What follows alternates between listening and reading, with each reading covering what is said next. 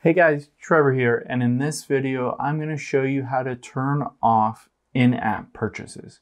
It's pretty quick and easy, so let's jump right in.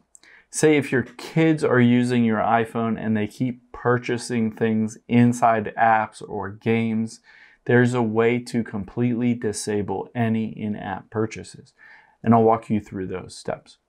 First thing that we'll do is we'll tap on Settings here. Once we're in Settings, at the very bottom you can see Screen Time, and we'll tap on Screen Time. Now I'm going to turn on Screen Time and say this is my iPhone, just for this example. And if it's already turned on, you already have Screen Time enabled, that's perfect. You'll see a screen that looks like this. Now at the bottom here you can see Content and Privacy Restrictions. We'll tap on that.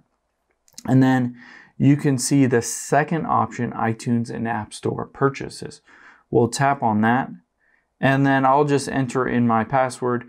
You should probably set up a specific password for your screen time so that no one else can go in here and disable this feature. So set up a unique password that only you know, so that any kid or other person that's using this app can't change this. Now, you can see the third option is in-app purchases. So we can tap that and hit Don't Allow.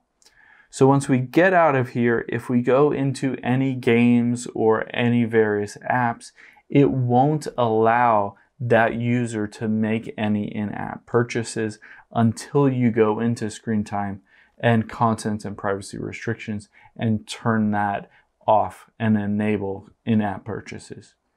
Hope this helps. Let us know if you have any questions in the comments below, and make sure to subscribe. Thanks.